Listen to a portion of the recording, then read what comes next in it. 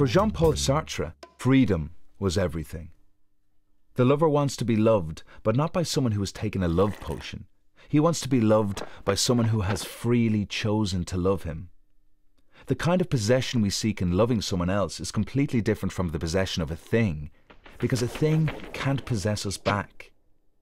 But for Sartre, the reality of romantic love isn't blissful mutual respect and a merging of freedoms.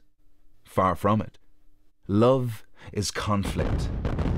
The loved person wants the other's love, needs her to help him reveal who he is, yet, in doing this, he risks transforming himself from a subject into an object, becoming a mere possession constrained by her vision of him. And it gets worse. As a loved one, the lover doesn't want his lover's love of him to end, doesn't want her to find love elsewhere. But that's not anything a free person could guarantee. Real freedom means freedom to change your mind, freedom to fall out of love. For Sartre, then, love is hazardous.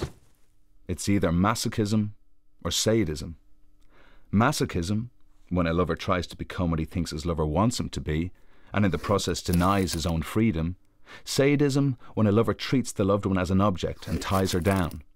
Either way, freedom is compromised, and love becomes a painful struggle.